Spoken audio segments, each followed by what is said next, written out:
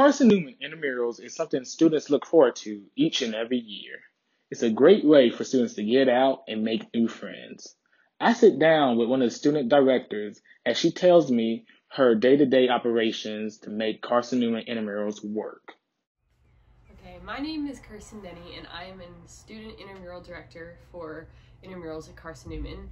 My job is to plan, organize, facilitate, schedule games and events for Carson Newman students. Intramurals gives every student a chance to come out and hang out with friends, but most importantly, play sports that they like to play. It gives each and every student a chance to come out and compete and just have fun at the end of the day.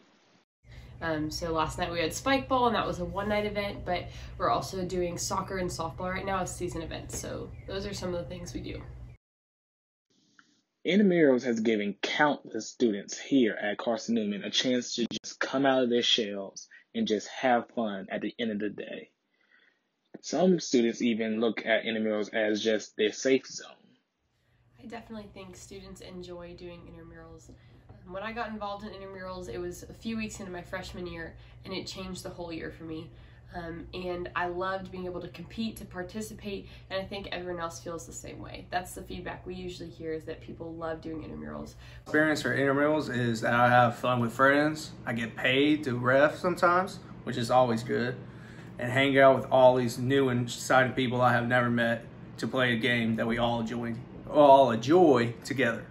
Intramural sports is a way for people to get together, to meet new friends, to be involved.